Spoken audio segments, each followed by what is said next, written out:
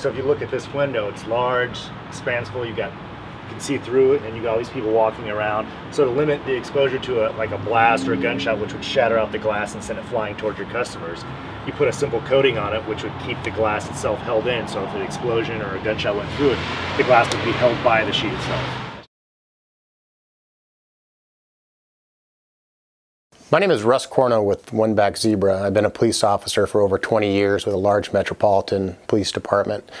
Today I'm going to talk to you about our training concept, One Back.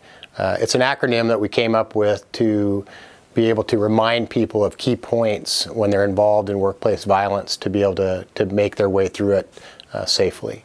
Let me take a moment to break it down letter by letter. The O is for observe. Employees are trained to identify erratic behavior that could be a precursor for violence. The N is for notify.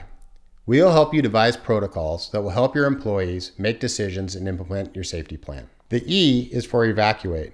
Remove yourself and others from the path of violence. Fast action is the best way to save lives. The B is for barricade. If you can't get out, learn what you can do to deny the attacker access. The A is for act.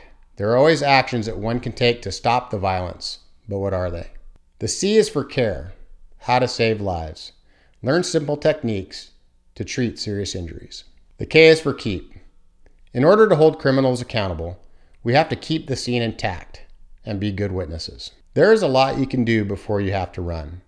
Following the first two letters of our acronym, the O for observe and the N for notify, you will have the tools to stop workplace violence from erupting before it starts. When it comes to emergency response, we can't expect everyone to be a hero, but we have found that a little confidence and proactive education goes a long way. When I walked in here, I saw over by the phone there was a safety card, and it talked about duck and cover and earthquake protection, but there was nothing in there about a threat or an active threat or risk of violence in the workplace and that. And do you guys draw your own program, or do you work as a conglomerative effort with the entire building? I don't know how that plays out for you guys. But I always like to say, well, what is your guys' plan?